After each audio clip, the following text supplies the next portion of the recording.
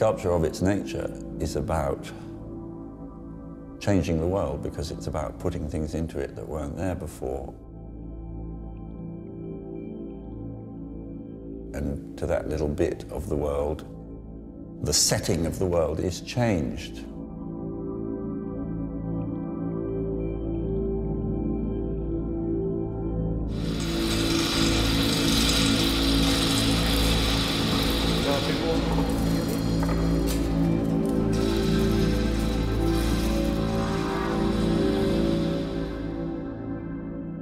The reason that I use my own body is that I want to inquire into what being the temporary inhabitant of this materialized space feels like.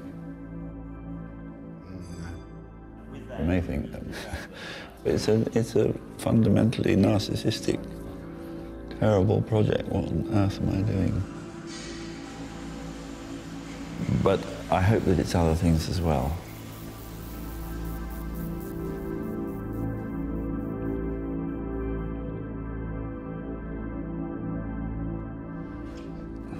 But when people ask me, what is this place?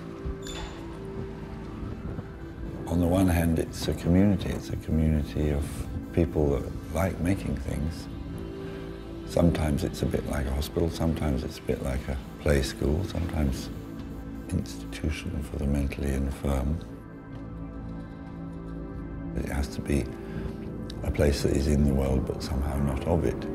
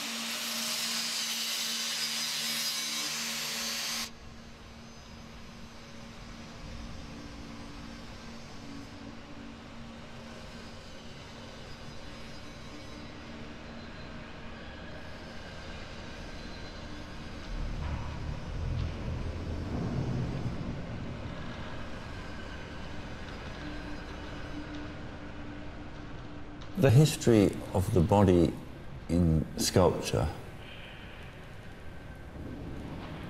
that probably starts with the brothers Pisano in Pisa in the 14th century is the history of putting the body to work, telling story, Bible stories, political stories, stories about power.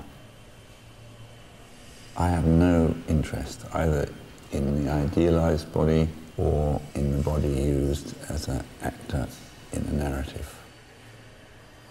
I'm interested in the body as a place, the place that we all live. What is that space that we inhabit when we close our eyes? That seemingly allows us infinite extension. It's the same as gazing out into the cosmos in the night sky.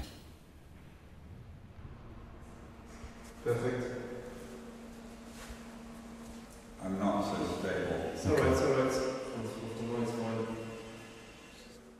The change that has happened very rapidly in the last really 9 months is that we're now making scans directly from life. And it's just much more immediate. Instead of it taking 1.5 hours to mould, we can do it in a matter of minutes and get the information back and then build that into a working process. Do you want the fist connected to the head? Yeah, that would be fine. I think maybe under the chin might be quite helpful, actually. Like that? Yeah. Okay, let's do it. Okay. Ready? Okay. Yeah. These are not, in my view, self-portraits. My body is just my raw material. And we go to work with it as one would a piece of wood.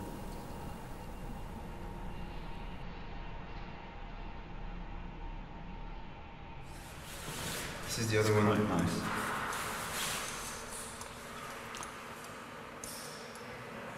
That's nice. It's more intro. more introverted, yeah. But kind of gives a sense to the arms.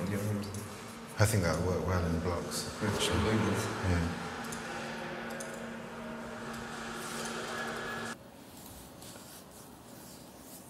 Got a nice shiver about it, hasn't it?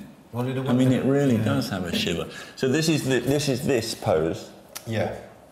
This is a similar It does work, that one. issue, but I think it's really good.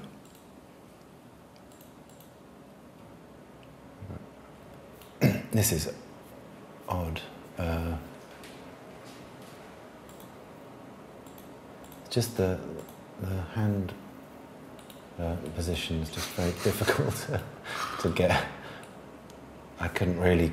Well, the funny thing is, it looks like this, doesn't Yeah, it? and it's not that at all. It's, But it's difficult to have a chest sort of block and, you know, have any description in hands and forearms stuff.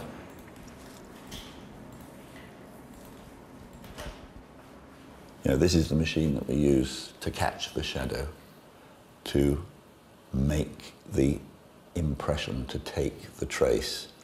You know, this is the fingerprint that is actually a body print that is captured by bits and bytes and zeros and ones.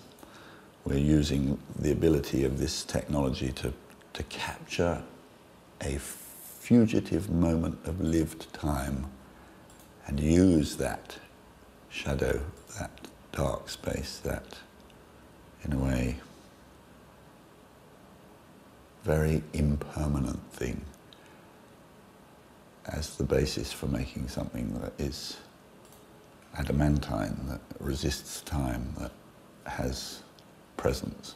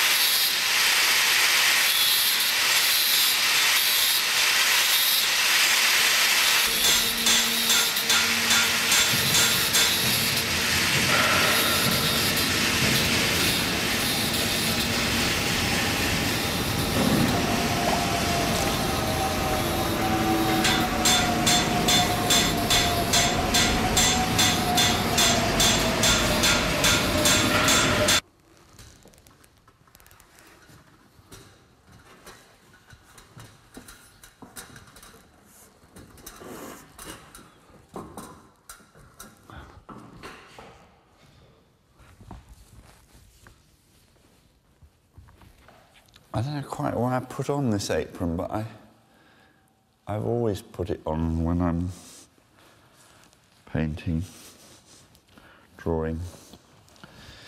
So I do it as a sort of ritual more than... I mean, sometimes it can get messy, but this is very, isn't it? This isn't messy work, this is quiet work.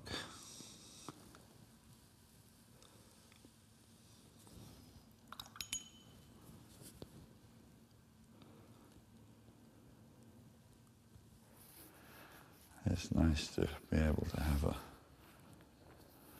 place where you can be still.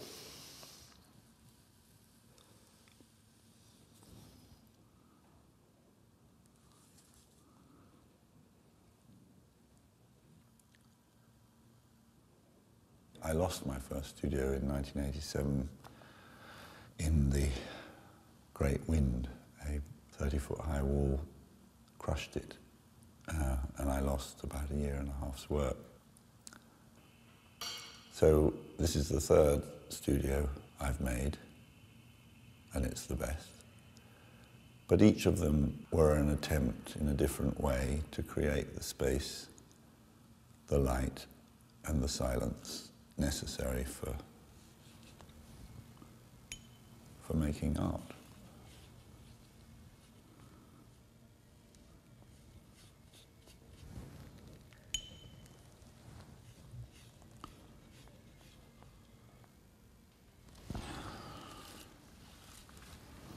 You know, I was brought up by monks, and I think there is a part of me that is indelibly touched or formed by that idea of mixture of silent contemplation, active work, and then some kind of labour that is between the two.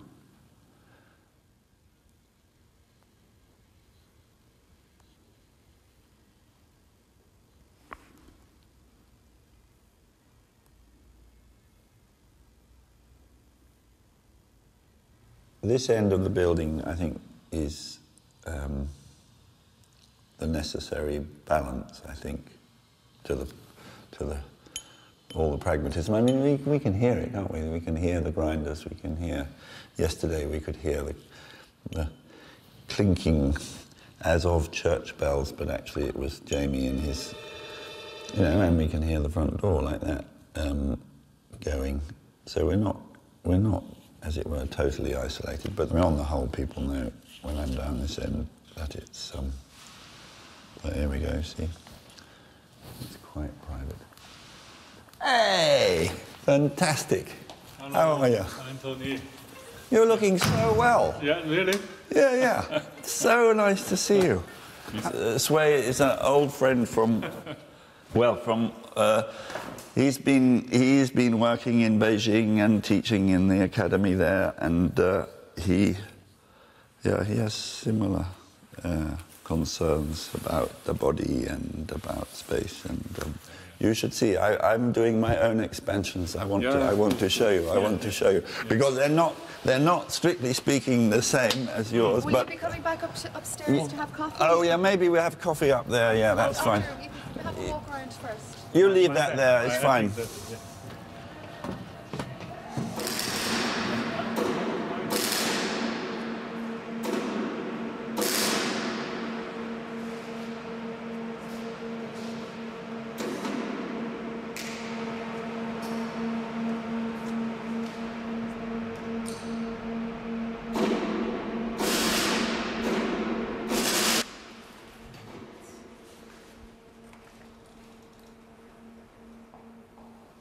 Pierre, can we show them the incremental expansion? Yeah, you know the way it works? Yeah, the way it works. Okay, as an example. Yeah.